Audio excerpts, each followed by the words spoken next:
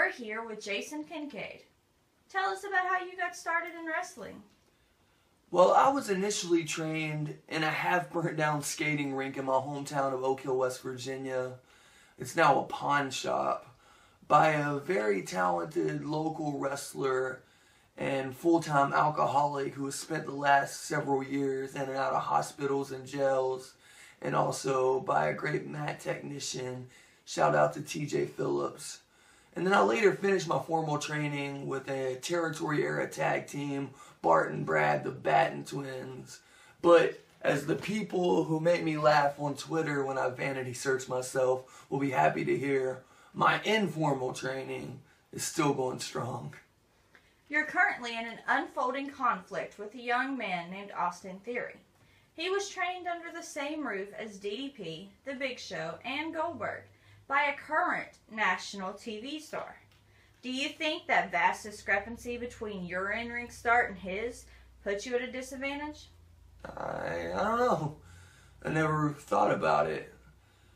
I feel like despite his clearly great in-ring training, he still has a lot to learn about life.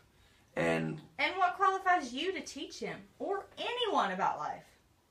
Well, I have lived an interesting one myself.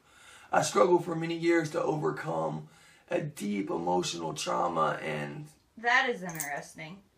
Anyway, it has been reiterated again and again that professional wrestling is a cosmetic business. Priscilla Kelly and Austin Theory are both very attractive and attractive together. Don't you think you may be doing them a disservice by trying to drive a divide between them? I mean, clearly, the sky is the limit for this duo. Yeah, the sky is the limit. That's what I'm trying to say. That's what I'm trying to get at. I want Austin to free himself from all limitations. Are you jealous? What? Are you jealous of Austin Theory's quick rise in the sport? No. Or his close relationship with another rising star in Priscilla? As we saw in your feud with Catchpoint, you don't seem to have a lot of friends. What kind of interview is this? Don't you know? This is me, holding up the mirror to the real you. You've grown soft and weak, backwards and scared. Scared? I'm not scared of Austin or Priscilla. Haha, of course not. You're scared of yourself. Scared of yourself. Scared of yourself.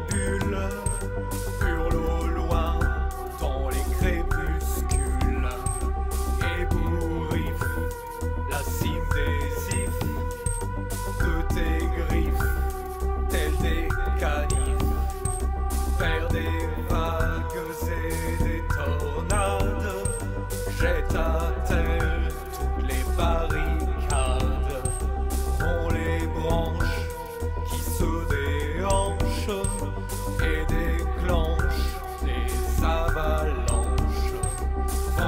Le vent déchaîne les aimants sans perdre ton